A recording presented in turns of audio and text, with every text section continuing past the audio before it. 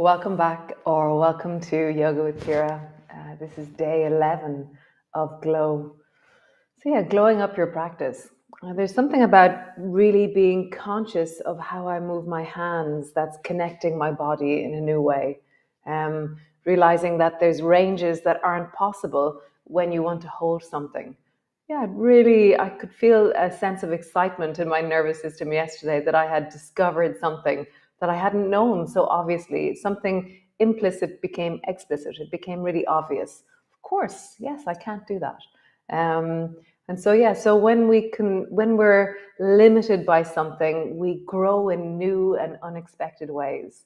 Yeah, I'm really deep into expanding into the unknown spaces that are presenting all the time because of limitations, because of restrictions, because of whatever, So great. So come rest in onto your back and we shall begin. Yeah, come. We're going to do the wave. Come.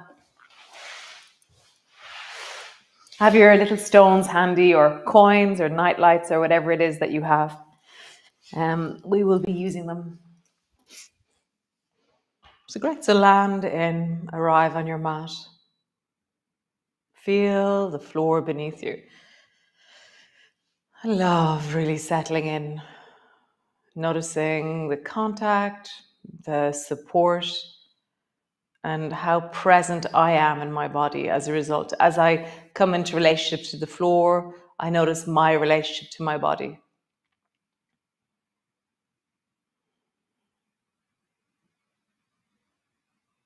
And just settle, land. Let's begin to rock your knees from side to side. And just listening. I can feel the inner thigh work that we're doing. I can feel that in the deep of my belly. It's amazing how dull it is today. Like it's all clouded over. It looks like we've gone backwards around 20 minutes in the cycle of the sun. It's amazing what cloud cover can do. It's always that thing when you're flying into Ireland and you see the whole of the Alps and the whole of France and the whole of England and the whole of the sea, and then you approach Ireland and there's clouds. Nice, come back to center, squeeze your right knee up towards you and just pause. And you see if you can bring your breath into relationship with your thigh as you deeply sink.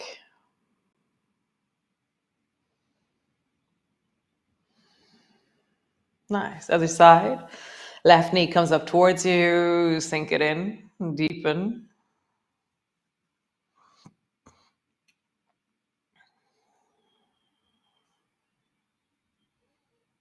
Nice. And land. So I'm going to change my orientation so you can see my legs.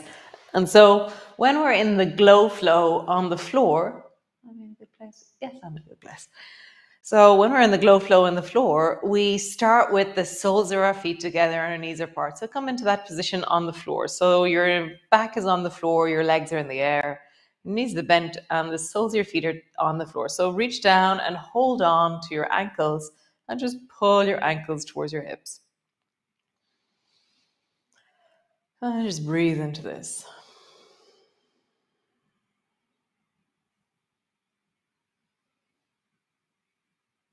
Notice the shape of you, the shapes of you, without judging. Just go, great, this is where I am today. Notice the sensations of you. Your legs, your back, your shoulders, your length of your spine. Nice. And then release your legs and bring your fingertips to the floor into spiders. So we're going to support our torso by really pushing our fingertips into the floor or really pushing our elbows in. But my hands are in the way when I push my elbows in. So I'm going to push my hands in. So then spiral your right leg so that your right knee comes to your left foot. And I'm in windscreen wipers to the... So my knees are to the left. So windscreen wipers to the left, or zigzag in the air to the left. Bring the soles of your feet back together. Spiral the left thigh in. Bring your left knee to your right foot. And now I'm windscreen wipers to the right, or zigzag in the air to the right. And so travel, soles of your feet together, spiral the right knee in, soles of your feet together, spiral the left thigh in. I'm just feeling that. Soles of your feet together, spiral your right thigh in, knee to your foot, soles of your feet together, spiral your left thigh in. And soles of your feet together. So both knees in, both feet wide. We can't do that one on the floor. Both feet together, knees wide. Knees together, feet wide. Feet together, knees wide. And then do windscreen wipers from side to side. So they're both moving. So it's like zigzag in the air to the right, zigzag in the air to the left. One more time, zigzag in the air to the right, zigzag in the air to the left. So stretch your right leg out to the side and pause there. So now my leg is out to the side, and we do this on the floor as well. The left knee is bent and the right leg stretches out to the side. Pause.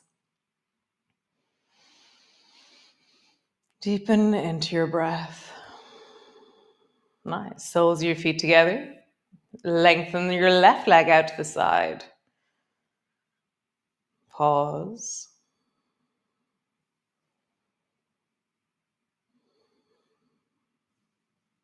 Come back to center, and then both feet wide. What is wide for you? Stretch down into your heels and just feel gravity working on your inner thighs, inner knees, deep belly, pelvic floor, lower back.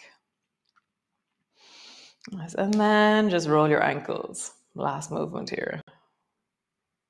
And in the other direction. Super. Bend your knees, bring your feet to the floor. Pause. Nice. Rock your knees from side to side. So that's really, so that's really met the quality of my pelvis and the quality of sensation in my inner thighs. It feels really different now than before. Nice. Pause. And we're just going to come into a twist. So bring your feet together, your ankles together, your knees together. Arms are wide, and then drop both knees down to the right. And then bring your left foot up so that it rests on the right knee. Bring your right hand over so you're holding on to the outside of your left knee. And then turn your head towards the left and reach your left arm in a way. Find the sweet spot or the angle that feels just right. For me, it's at a 45-degree angle out from my ear. And then I'm going to draw my shoulder down towards the floor there. And at the same time, I'm creating some resistance into my knee. Breathe into it.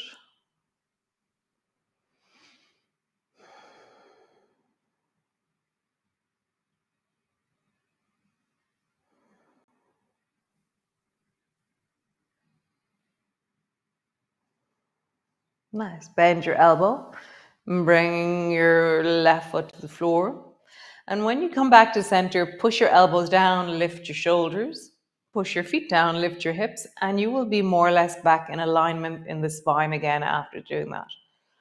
Ankles together, knees together, drop down towards the left, and then glide your right foot up so it rests somewhere on the left knee, somewhere there.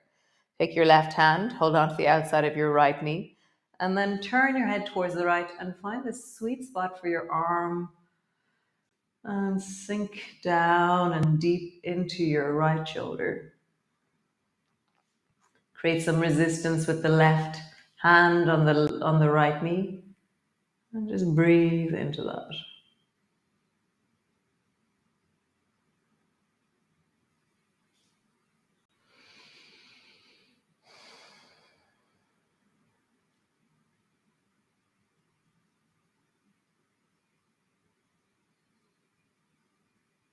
Nice. Come all the way back to center. And then just roll up and down along your spine. So lift your hips, lowering down. Actually, we didn't bring our spine back to straight. So lift your shoulders, lift your hips, and then roll up and down along your spine. Lifting your hips, rolling down. Lift your hips. And just feel like you're massaging out through the spine as you do this. A little bit of movement in many different places is what we're looking for. It's not really exaggerating one range or glorifying one range. It's more how many different ranges or how many different ways can we do the same movement. You might notice that I'm always changing how we do things because there's no one way for anything. Anyone says that this is the only way you should do something, run.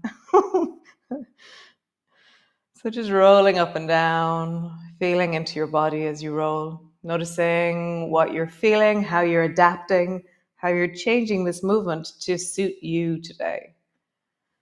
Nice. Next time that you rise, pause.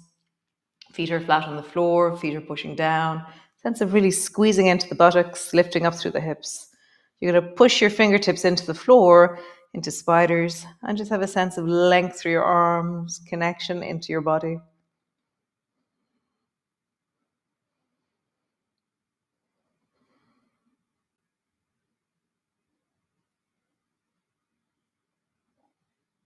Come all the way down. Roll over and push back into your downward dog.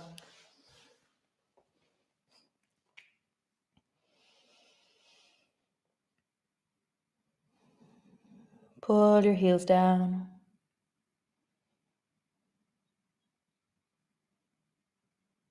Lengthen through your body.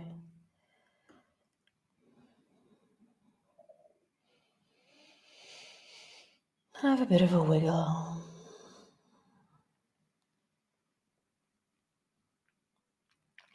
Stretch the right leg up towards the ceiling. Draw your right knee forward towards your forehead. Turn your left foot towards the left and sit your right bum down. Maybe you did that with your right leg floating. Maybe you brought your right foot to the floor. See what's right for you. Stretch the right leg long in front of you and reach down towards your right leg. So I've ended up on the right leg long, left foot is on the floor. Draw your forehead down towards the right leg. So we did dancing dog into wild thing. Nice. Come all the way back. Bend your right knee. And either keep your foot floating or bring your right foot to the floor to help you push up. So see what you want to do. Bring both feet to the floor, lengthen through your body. Nice. Other side. So stretch the left foot up towards the ceiling, lengthening long. Bend your left knee up towards your head and forehead. Turn your right foot towards the right. And maybe keep your left foot floating as you sit your bum down. Maybe you bring your left foot to the floor. Stretch your left leg long in front of you. Round forward, down towards that left foot.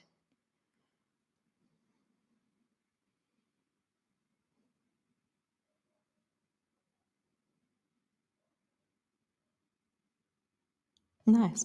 So either bend your left knee and bring your foot to the floor, or bend your left knee and let it float back and bring both feet to the floor. Stretch back into your downward dog. So we're going to do that again. Stretch your right foot up towards the ceiling, long and strong up with your right leg. Bend your right knee towards your forehead. Either bring your right foot to the floor or turn your toes towards the left and stretch your right leg long in front of you. Reach down towards your right foot, drop your forehead down. And then as you rise up, reach your left arm into elephant and turn your chest towards the ceiling. Nice. Bring your left hand to the floor. Either let your foot float back or bring your right foot to the floor and come all the way back. Downward dog. Last of these. Lengthen your left leg up towards the ceiling. Bend your left knee up onto your forehead. Turn your right toes towards the right. Sweep the left leg forward in front of you. Reach down towards the left leg. Leg is long. And then as you sit up, sweep your right arm long beside your ear into elephant, and then spiral towards the ceiling with your face.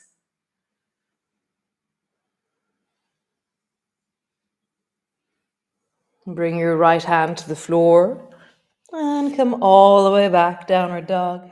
How cool, guys. That was really cool. Slowly walking forward, slowly rolling all the way up. Reach your arms wide, bring your palms together. Palms come to rest in front of your chest. Nice. So grab your stones. We won't be doing a huge amount with them today, but just a little element. So bring your feet wide. So we're going to do water whooshing with stones. So bend your knees and bring your elbows to your knees, and you have your two stones in your hands. So how are you going to keep them in your hands is the question. So sweep, turn your chest towards turn the feet towards the left, and then sweep your right hand towards the left. And you come back into double knee, and then sweep the left hand towards the right. So it's much more knee bendy. I'm not sweeping down towards the floor. I'm moving through kind of like a lawnmower. And then left arm over towards the right. Lawnmower. Right arm over towards the left. So you're traveling back through double knee, double elbow. Double knee, double elbow over towards the left. Double knee, double elbow over towards the right. Nice. So pause with your left hand over towards the right, and then reach up a bit higher, like you're saying, oh, you want my marshmallow? And reach up, and notice how you have to spiral your hand to keep your stone on your hand. So feel that. My baby toe finger is spiraling forward. My thumb is pulling back. And then get longer through the left side of your body. Nice. Come all the way back. Both elbows to your knees. Other side. Over, right hand over towards the left. And then rise as far as you can, but to keep the stone on your hand, you have to spiral your hand. And I can feel my shoulder doesn't have that range. So interesting. It doesn't have an internal rotation very clearly. The other side does. So just feel that. Where do you go as you spiral your hand? How far is well for you? Nice. Come all the way back. Drop your stones. Bring your hands to the floor, and then just travel a little bit with support. Hands on the floor, support. Nice. Walk your feet a little bit closer together. Bring your left hand to the floor in front of your face and pull your right elbow back into lawnmower. Pause. See if you do, and so bring your hips a little bit towards the left. So definitely your hips move towards the right as you did this. So lean a little bit of weight back into the left foot, back into the left buttock. You can turn your head towards the right or keep looking at the floor. I like looking at the floor here for some reason. Nice. Right hand to the floor in front of your face. Pull your left elbow back. And all your weight has traveled to the left now, so bring the weight back into the right bum, right leg. Turn your head in whatever direction feels comfortable. Nice. Elbows to your knees, walk your feet, walk your feet. Come all the way up to stand, roll your shoulders into a deep circle.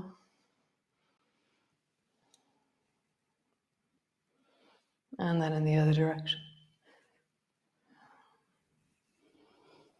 Nice. Make fists out of your hands, roll your wrists in deep circles. And I'm including the elbows in this movement. I have a really deep sense of rolling my arms and then roll in the other direction. It's like you're kneading a huge lump of dough. Nice. Open and close your fingers. Cool. Come sit on the floor. Soles your feet together, knees apart, like the way we did on this in the air earlier. And then spiral your right knee in. So we're doing zigzag. We're doing hands up in the beginning, if we can. Soles your feet together. Spiral the left knee in. And come back together. So the next one is slightly different. So you're going to bring your left hand to the left. You're going to bring both knees on top of each other. And then slide your right hand under or between your two ankles. So you're holding on to the under ankle, which is my left. And then hop your hand up until you feel like you're on your fingertips of your left hand and you're trying to lengthen your spine. The ratchet or the bending of your right elbow will really support your torso. Sit up tall. So it's a really big side bend because your right hip is way up in the air and your left hip is on the ground and you're trying to sit up tall. So your left side is super lengthening right now. So stay where you are or bend your left elbow and reach your left hand up towards the ceiling. That might be totally impossible because of the flexibility of your spine right now. So whatever version, either fingers on the floor, creating length, or reaching your hand up, creating length, is perfect. Maybe lean a bit towards the right with your left hand. Super. Bend your elbow, soles your feet together, come back to center, and then bring your left knee, so right hand to the floor, bring your left knee on top of your right. Tuck your left hand under so you hold on to the right ankle. Come up onto your fingertips of your hand so you're sitting up tall, deeply side bending into your waist as you do this, into the belly. So often when we side bend, we change our torso in relationship to our pelvis. This is one where we've changed our pelvis in relationship to our torso. So stay where you are or bend your right elbow into your side really strongly and then slowly let your right hand unfold upwards, creating length upwards. That hand in the air might not be possible, might be very possible. See what's right. Typically, this is a very generic thing, but typically this is really hard for men. The flexibility in your waist is not the same. So know that wherever you are in this is really, really awesome, the fact that you're just doing it. Okay? Yeah, so we're built differently in certain ways. Bend your elbow, bring the soles of your feet together. Come lie on the floor, all the way down. Landing in onto the floor. Pause. And then just rock your knees from side to side. So the landscape of my sensations since the beginning of the class has really altered. I feel much more limber, mobile, much more at ease through the belly, the hips, the buttocks, the spine. My shoulders feel much more alive. I feel connected and vibrant within myself. Nice. Pause.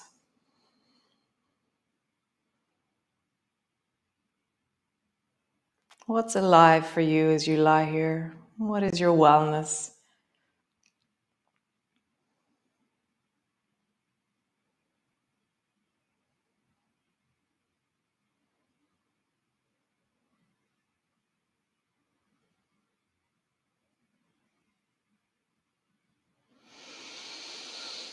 Stay there or roll over onto your side and pause.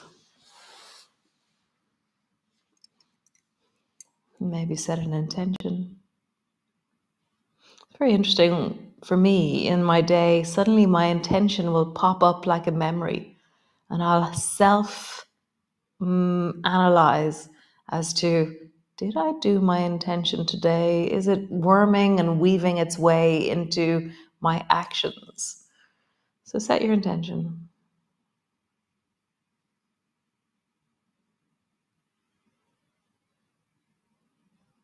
Nice.